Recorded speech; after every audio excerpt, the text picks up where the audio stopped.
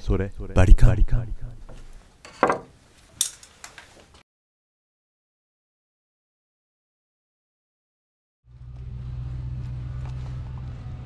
今回も福岡エフェクトさんへやってきました。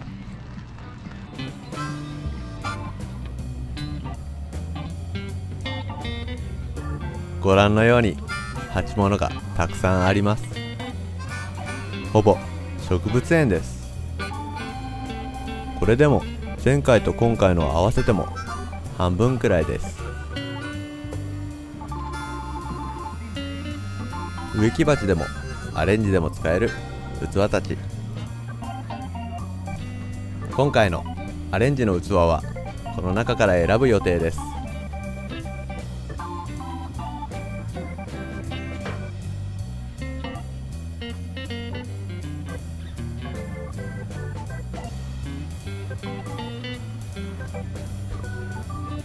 ワイルドフラワーたち。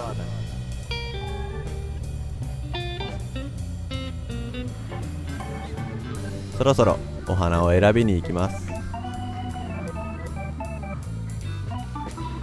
注文内容は奥さんの誕生日に春のお花を使ってかっこよくなので、春のお花を選びつつ色合いをシックにまとめようと思っています。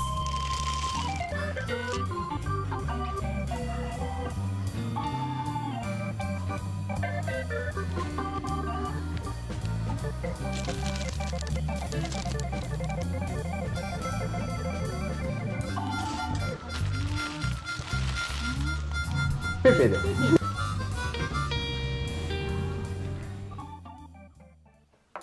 ハサミの角度は40度。花屋のニーニーです。まずは先ほど買ってきたお花たちの水揚げを行います。根元しか見えてないですが、時はがまずにカナンキュラスのモロッコラムリア、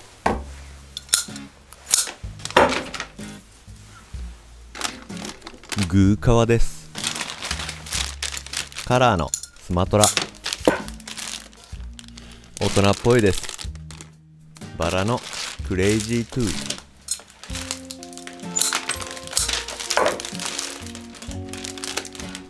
ー、ナウイバラですね。ユーカリの銀世界、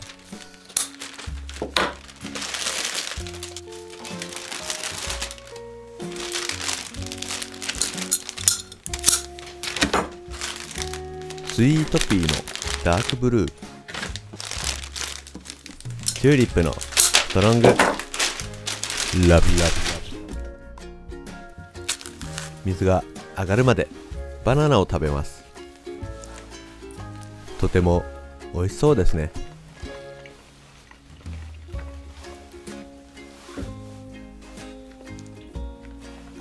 ペロリと食べちゃいました。先日コスモスの一番花をあの頃に戻って摘みました。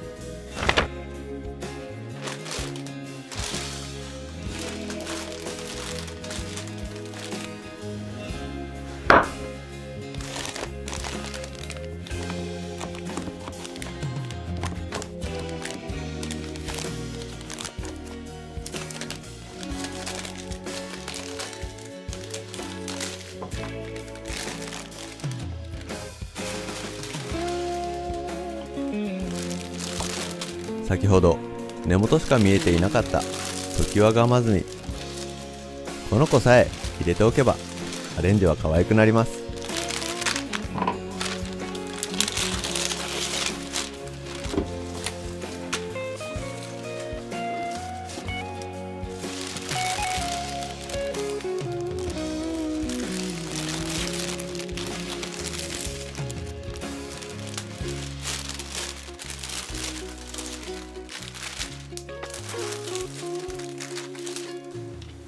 同じくほとんど見えていなかったチューリップのストロングラブ。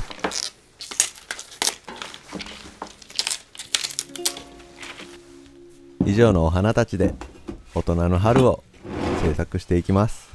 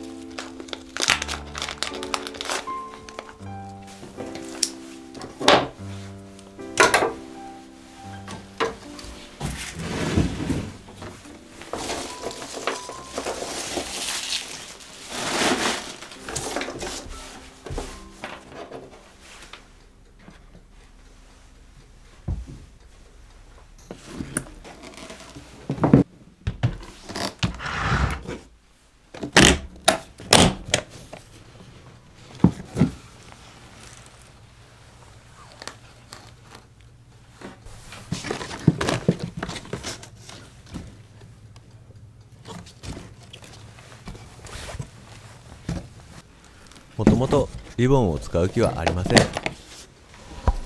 このカバンを使いたかっただけです。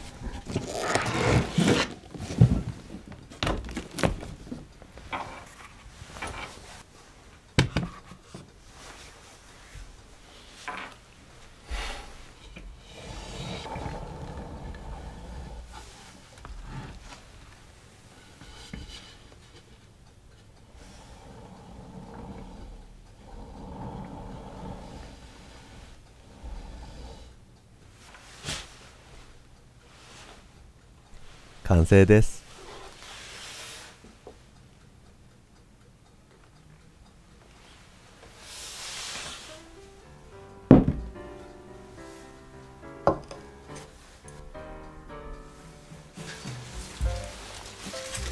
残ったガマズミ飾りたい放題です。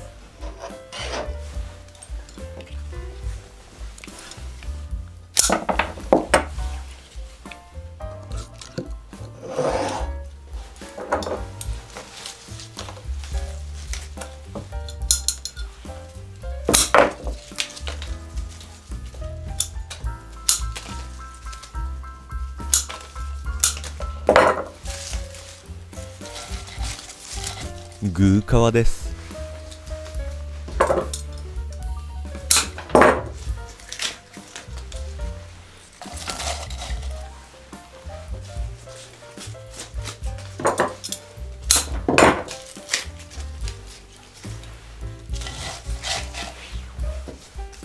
友達が増えた。ミニありがとう。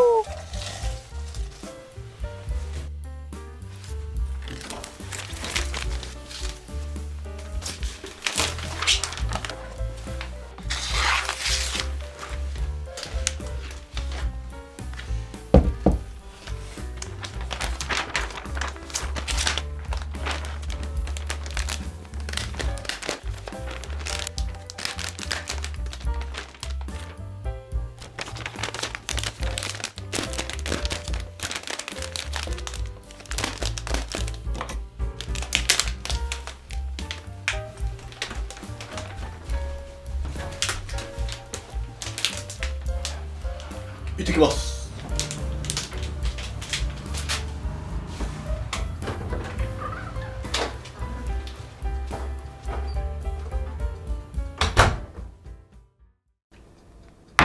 じゃんじゃんじゃん、緑牛乳。お疲れ様でした。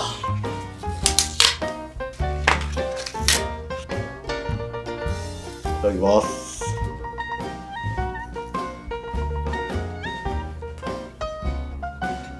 おいしい。やめてよやめてよ。